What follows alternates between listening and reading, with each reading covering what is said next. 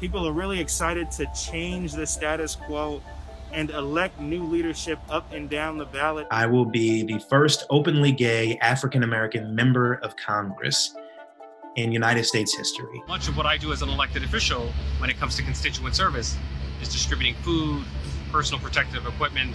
The fact is, for most of my life, I never imagined that I could run for Congress, let alone get elected. I grew up in the Baptist church for most of my life until I was around 24 years old.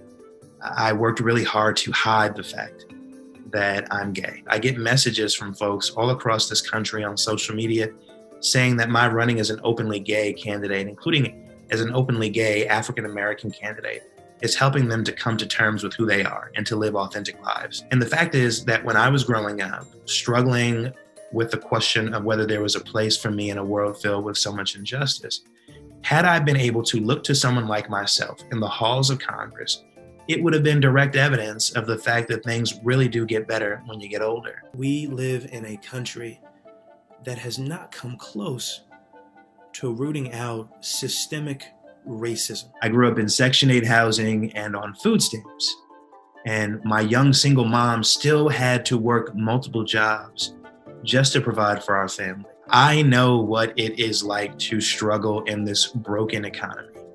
And the fact is, this economy was broken for the vast majority of American households even before Donald Trump got elected in 2016. And we really make a mistake, I think, as Democrats in the House and elsewhere, to overlook the fact that we need big structural changes even after we get Donald Trump out of office to materially improve the lives of families like the one I grew up in.